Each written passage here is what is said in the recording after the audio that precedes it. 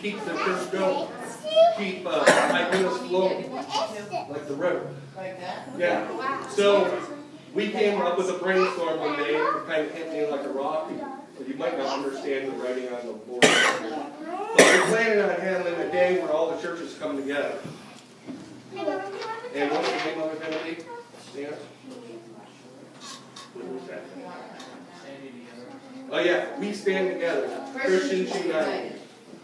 And we're working on having a big function out here at the fairground.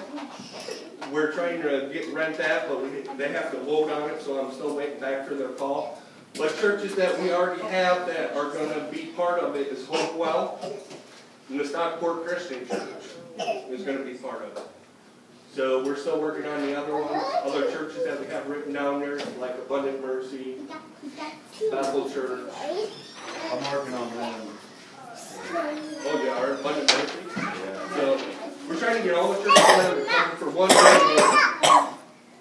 Let's have a revolution, right? So A revival. A revival. That's what we're working on. Hey Josh, you're writing from the camera. That's all right. I cut it all into pieces anyway.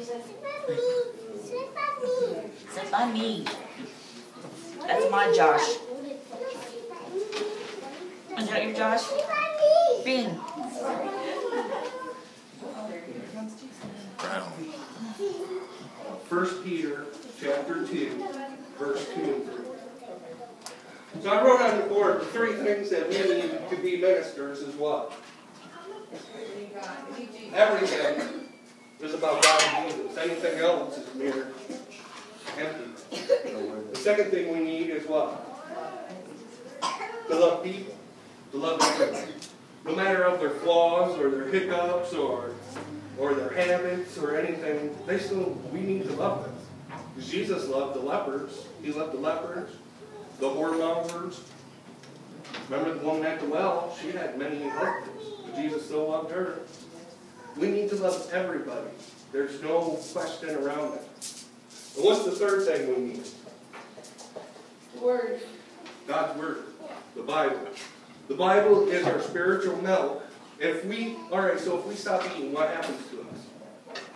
We will learn nothing, right? You guys know me. Well, our spirit is the exact same way. If we don't feed our spirit with the wholesome Word of God, what happens to our spirit? Withers and dies. So we need to constantly keep feeding our spirit, the Word of God, just as we eat and feed ourselves. That should be part of our diet of every day. Read your Bible. Amen? Amen.